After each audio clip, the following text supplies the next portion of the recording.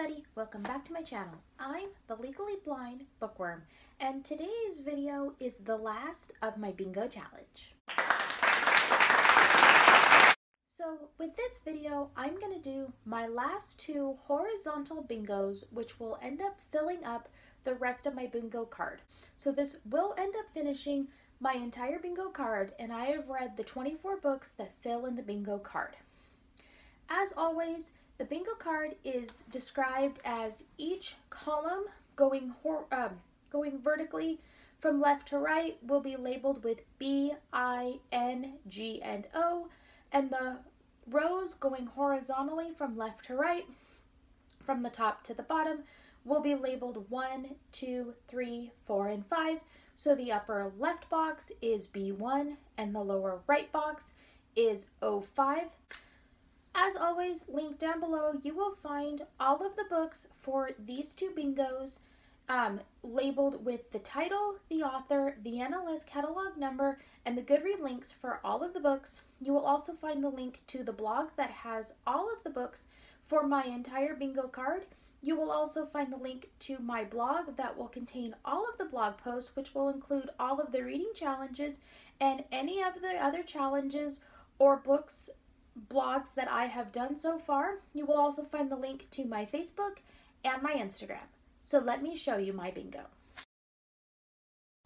B1, an author's debut book. For this, I chose the book Rock Chick. So Rock Chick is the first book in the series by Kristen titled Rock Chick.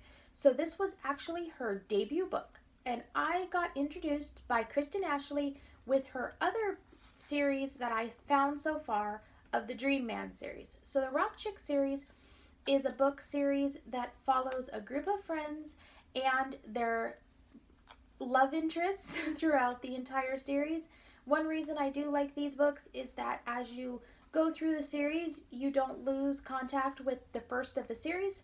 So the Rock Chick book includes Indy and Lee, which are kind of like a childhood romance that has gone into being a romance as an adult. Indy definitely does love Lee from a long time ago, and you end up finding some stuff about Lee that is kind of interesting. Lee is a owner of an investigation company, so he's kind of that little bit of a bad boy. I1, a banned book.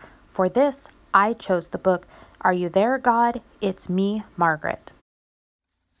The interesting thing about the next book is I know I read this book as a child. So Are You There, God? It's Me, Margaret was a book by Judy Blume that I know I did read as a child.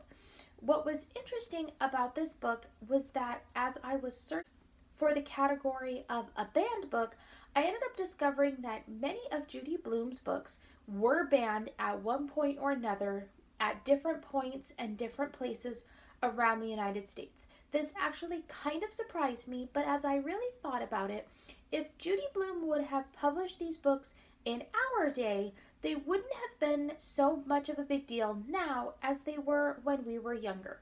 So Are You There, God? It's Me, Margaret follows a young girl named Margaret, and basically she is in her preteens and going through all of the stages of life that happen as a preteen.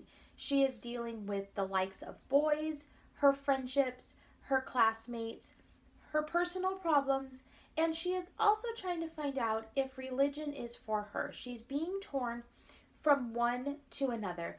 This is a really great book, and it definitely does piece together a couple different pieces and parts about what kids really do go through, and I think this was a realistic relationship in regards to all of those. So honestly, I did reread this because I did read this as a child, probably in my teens, and I didn't remember a ton about it. I remember just a little bit about it. It didn't disappoint me, and I really did actually enjoy reading this book, and I think I might end up picking up more of Judy Blume's books. N1, a book referred to me. For this, I chose the book The Book Thief. The Book Thief was a book that a friend of mine told me that she had read, and it ended up being kind of interesting, so I ended up deciding to download it and to use it as the book that it was suggested by a friend. So The Book Thief was actually used a couple months ago in the Blind Audio Book Club on Facebook as well. So I decided that this might be a fun book to read. I didn't know anything about it going in, but it was a book I did enjoy. It is a fictitious historical fiction book that takes place around the Nazi Germany. And it is a different perspective on the whole war. This is the perspective kind of from a young girl whose family is not, I would say, for the Jewish, but not against the Jewish either. So you kind of get both sides going on. It definitely had a bit of a twist in regards to how it is written, but I definitely did enjoy reading this and learning a little bit more about that other side that you really don't hear a whole lot. G1, a book written 19 years before I was born. For this, I chose the book James and the Giant Peach. So when I decided to pick James and the Giant Peach for my reading bingo, I actually had it slated for a different spot. So I ended up reading it thinking it was for a different category. And then I ended up realizing that I actually had picked it for this particular category of it being written 19 years before I was born. So I didn't realize it had been printed and published that long ago. So James and the Giant Peach is a whimsical Roald Dahl book that is fun to read and is one of those child books that I don't recall reading when I was a child. I do remember hearing about it, and I do know that there's a movie as well, but honestly, I don't remember reading this book, so it was a whimsical fun book to just break up a bunch of my books in my reading challenge. O1, my most recently acquired book. For this, I chose the book My Brilliant Friend. So My Brilliant Friend did show up, I believe, in another bingo that I did, as it does fall into O1. So I believe I've talked about My Brilliant Friend before. So My Brilliant Friend is the first in a trilogy by Elena Ferrante. So this follows a group of girls in Italy, kind of the poorer part of Italy, and it just is part of their life. It is a little bit of teenage romance and a little bit of just what went on back in Italy. I do believe it was the 40s or the 50s when this one was supposed to take place. So it was just a little bit of what happened, and it was a good book. I have not read the other two in the series, but they're definitely on my to-read list. B2, a book I didn't get to in 2018. For this, I chose the book Bad Monkey. So Bad Monkey did show up, I believe, on my color-coded challenge. And what Bad Monkey is Bad Monkey is a suspense kind of murder mystery with a little bit of romance built in. This had some humor, which did make it a lot of fun. I believe I actually read this in January, so I believe it's one of the older books that's on my list of my bingo card.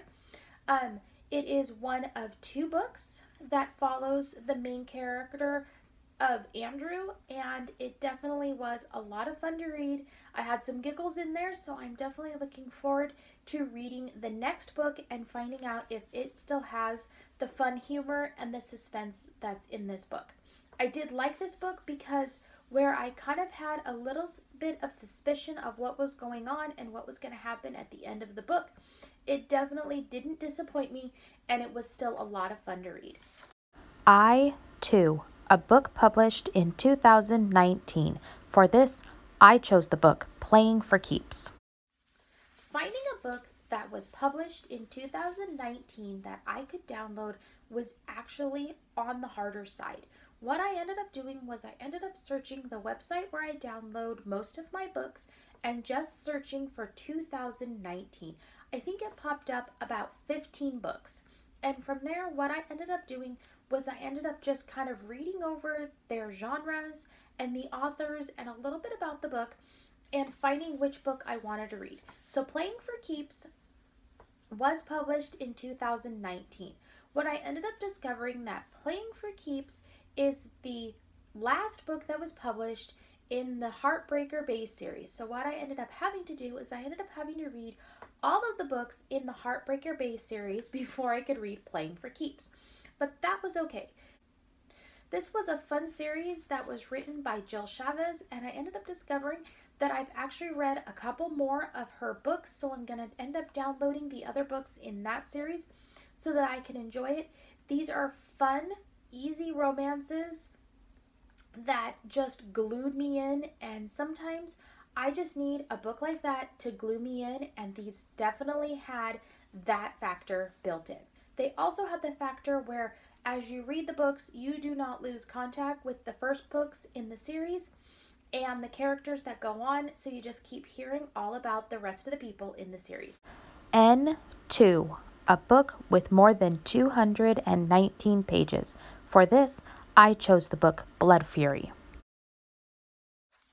So Blood Fury is a book that is in the Black Dagger Legacy series that is written by J.R. Ward. So the Black Dagger Legacy series follows J.R. Ward's more popular series of the Black Dagger Brotherhood. This is all about those vampires, and if you do end up reading the Black Dagger Brotherhood series, I would definitely end up suggesting you read the Black Dagger Legacy series. If you did want to read this book because you do like vampire books, I would suggest you read the Black Dagger Brotherhood series first, because you will hear all about the other characters from the Black Dagger Brotherhood series. So this follows the trainees in the training center and just some romances that are just a lot of fun and all about those vampires. G2, a translated book. For this, I chose the book The Girl with the Dragon Tattoo. So The Girl with the Dragon Tattoo, I actually heard about this book because there is a movie that was made off of this book, but I've never actually watched the movie, and as I was looking for translated books, it is also a translated book, so it just kind of fit into a lot of the different categories, so I ended up deciding I wanted to read it. This is a suspense murder mystery kind of a thing. It has a little bit of romance. There are some triggers in this, so I'm going to put up my trigger warning. There are some triggers in regards to sexual abuse and things like that, so be warned if you're very sensitive in regards to those. I did enjoy this. This is the first in the series, so I'm probably going to end up reading the rest of the series. I have not downloaded any of the books yet, but I probably will. This was a suspense book that unfortunately I kind of had a feeling of what the ending was gonna be, but it didn't disappoint me in regards to the way it was written, and I didn't want to stop reading it, so I did end up finding out the ending, which had some twists and turns as it went, but it was a really good book, and I'm debating on whether I'm going to end up watching the movie or not. It is all depending on if I can get it yet. And so far I can't, but if I end up doing it, I will do a comparison of the movie and the book. O2, an award-winning book. For this, I chose the book Where the Sidewalk Ends. So Where the Sidewalk Ends is another book from my childhood. I did own a copy of this as a child, and I know I've read it a number of times, and actually my daughter does own a copy of Where the Sidewalk Ends. Now, as I was looking at this, I decided this would be a fun read because I did end up using it on my color-coded challenge as well. This was a fun book of short stories and poems and things like that. So there's my bingo. I have finished the bingo card, all 24 books, so make sure you watch for the next video, which will contain all 24 books and what slot they ended up filling up. I am not sure if I'm going to end up doing another bingo challenge. It all depends on if I end up finding a bingo card that I do end up liking. I have some other challenges going on, so make sure you check back in to find out what are my most recent challenges, and keep on reading. If you like this video, hit the thumbs up button. Don't forget to subscribe to my channel and make sure you ring that bell for notifications.